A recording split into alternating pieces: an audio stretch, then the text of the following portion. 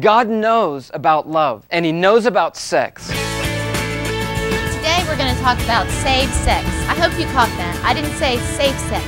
It's S-A-V-E, saved sex. Sex pretty much surrounds you everywhere. If a guy goes around having sex a bunch of times, he's cool. They say if you practice safe sex, you won't get pregnant, and you won't get a sexually transmitted disease.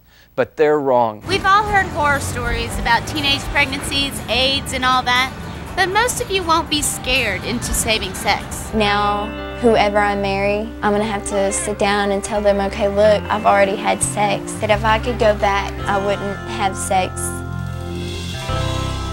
For a lot of you, safety has never been your main concern. I mean, you're bungee jumping off bridges, you're driving 90 miles per hour to school. Excitement is more important than safety. Oh, it might be fun. That was just my goal in life, just to have sex. Sex is not a bad thing. No way. It's a very, very good thing. Grab your Bible, turn to the Song of Solomon. It's the most romantic, the sexiest, the most thrilling love poem you'll ever see. When half your friends aren't virgin, it puts a lot of pressure and stress on you. Why aren't you having sex? Just imagine that Bill Gates gives a 14-year-old a check for $1,000, and that's the way it is with sex. Why do girls give in to guys? And second, what are 3 reasons not to have sex?